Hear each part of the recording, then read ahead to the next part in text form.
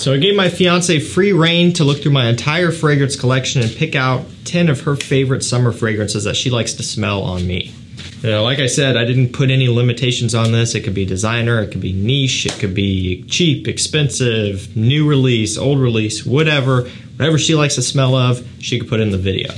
Now, she did really request no order for this one here, so we're just gonna run through this just kind of at a random order, but she really does like all of these, and oftentimes if I'm requested to wear something during the summertime, it's gonna be out of this list right here. I will link all these fragrances that we talk about down below to discounters so you can get these at a price that is below retail. In really all these instances here, you could save yourself a lot of money by using those links. And we're gonna get this one kicked off with kind of an OG, something that she's liked for a really long time, I guess it is. It's Prada Carbon. You guys already know the drill with this one. It's got metallic notes, coal, lavender, pepper, and ambroxan, right? A heavy dose of that. It's Sauvage, but it's more so Sauvage Eau de Parfum. Think Sauvage EDT as a square and Prada Carbon as a circle, right? Very, very simple analogy here, but all I'm trying to get at is this is Sauvage, but with the corners rounded off. Everything is more smooth, everything is more approachable overall. And in a lot of instances, I think for a lot of people, Carbon is just more pleasant. You know, it doesn't have that super, super screechy, but also peppery and sharp opening that even carries through the entirety of the scent like Sauvage Eau de Toilette does. So more so Sauvage EDP, just more smooth, more refined. You can go back several years on this channel and she's always been kind of requesting this one and talking about it and liking it. So that's Prada Carbon. Next up, another one that was a hit pretty much right off the bat for both of us. It was Acqua di Gio Profondo. So we've got orange, sea notes, mineral notes, all of that good stuff. I mean, this one was launched, and of course I picked it up right off the bat initially, just because it's what I do here on the channel, especially for something like this, right? I was super pumped up to try this one out. And as soon as I put my nose on it for the first time, I was instantly hooked. I'm like, this is it right here. And the same thing happened with my fiance. When she tried this one for the first time, she's like, okay, like they're onto something here. And again, at this point, she's been on the same road that I have. Pretty much everything I get in, she smells at some point. And so her nose is also developing along with mine. And so to kind of share that experience together, and a lot of times we're on the same page with stuff now because her taste is kind of starting to form towards mine as well. And Profondo's always been one that's just worked out great for both of us. It's a good performer for a summer scent. Quality is great, and above all, it's very unique. Now, this one has been no stranger to the channel lately. It's Armaf Hunter Intense Eau de Parfum. So you guys have heard my stories with this one. It's been doing really, really well. And it's only like a $24 fragrance. Last time I checked on Fragrance Net, 24 bucks on clearance for 100 ml. And again, we're talking the Eau de Parfum concentration. If you're wondering how this one smells, well, think of it as a mashup of a few of the big popular blue fragrances and like Invictus Aqua 2016 or Versace Havas, and then you've got Aqua Atlantique, Dylan Blue Sauvage. It's kind of a mashup of all of that stuff there. So depending on what you're into, that either sounds like an absolute nightmare and you would want to run in the opposite direction, or that may sound good. It just depends on what you're into. For myself and for my fiance as well, it's one that we both really like. Admittedly, you know, I'll be straightforward and say I love this stuff. I actually really do. I put this one off for a really, really long time. More so, I guess, the EDT because that was out first. And I don't know why. It's always been cheap. I just kind of thought, I don't need it. And from firsthand experience, I can tell you I wish I would have gotten this sooner. And you'll probably feel the same way once you eventually pick this one up and realize like it's actually pretty solid if you're into this sort of thing, of course. Especially at this price point, you can't go wrong. So this is going to be one of the two niche fragrances in this video. When I had this one come in and I tried it for the first time, it's Parfums de Marly Greenly, and Lexi smelled it, and she was blown away initially right off the bat. I was a little bit surprised. Not because I think this is a bad scent, first of all, we'll get that out of the way. I really like this one.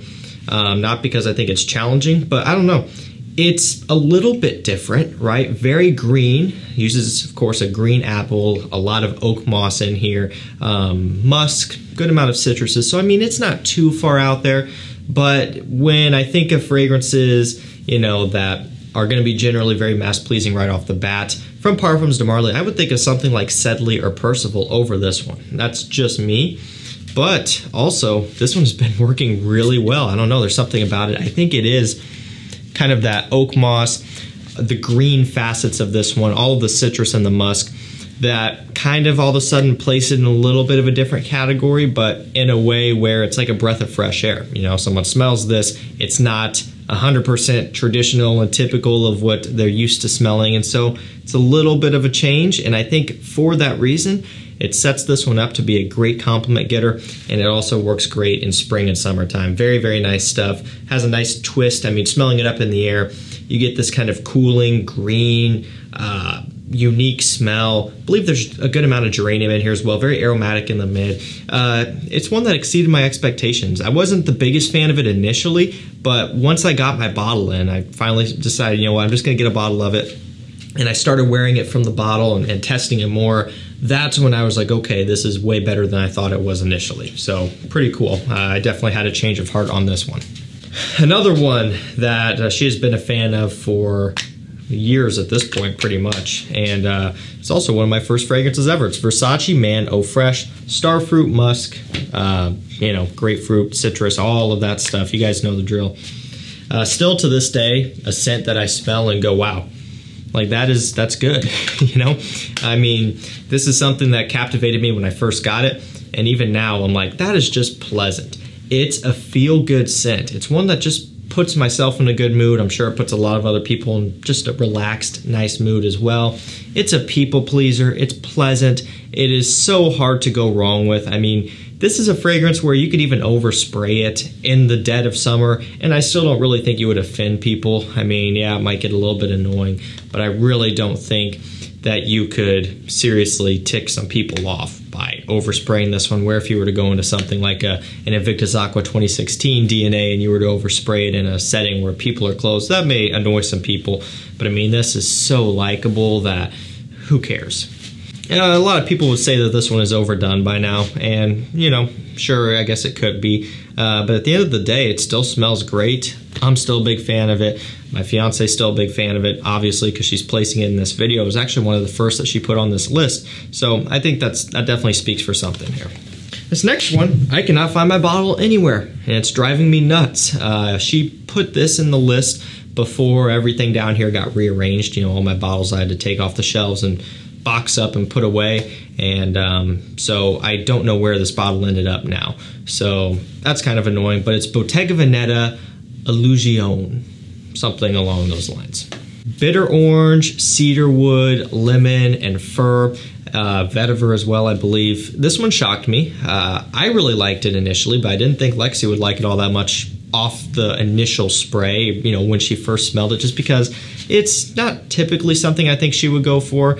It's something that I typically would like, kind of mixing, you know, citrus with some aromatic notes, maybe more of a traditional feel, but she liked it right off the bat, and it shocked me. And it was one where I got it in, and we had already had the idea to start putting this video together, and she's like, all right, I know I want this one to be in there for sure. This was, at this point, probably the better part of going on maybe 2 months ago, we started kind of putting this together. So that was pretty cool. It's a fragrance that's different. Okay, if you want something a little bit out of the ordinary, check out this one here. It's really, really nice stuff. Just a nice different take. If you're tired of the same old stuff, if our Moth Hunter Intense and the like is just too boring for you now, check out Bottega Veneta Illusion. Next, we have a newer release. It's a Polo Blue Parfum. So I was for sure happy that this one got placed in here. And no, I wasn't influencing her in any way. Again, this was just her smelling stuff and then picking what she liked. But of course, after she picked it, I'm like, I'm glad that you put that in, and I'm impressed because I think she could also tell just that it was good. I mean, of course it's good, but I mean, it's not just Polo Blue, right? When you get into the dry down, it really gets so much better. And for the, you know, I mean, it's something where you just have to get through it. You have to test it. because off the opening, it smells like Polo Blue. Like where I just sprayed it right now, Polo Blue, right? Maybe not so exciting, but the dry down is where it's at. It almost warms up a little bit. You get some aromatics coming through strong, some hints of spices in here. The dry down is where it's at. It's a true parfum. It behaves like one. Really nice performance, wears great on the skin, not too loud, not too strong, but also not too weak or anything like that. Quality is nice, and it really has become kind of one of my favorite flankers out of the entire line. Impressive new release. I'm a big fan of the parfums. Starting to run down to the end, we have Mont Blanc Explorer. So she's always been a fan of Creed Aventus smells, right? Anything from the original Aventus cologne. But she also really likes Explorer a lot, and sometimes she prefers Explorer over Aventus itself. And I can kind of see why. Explorer is kind of lighter overall.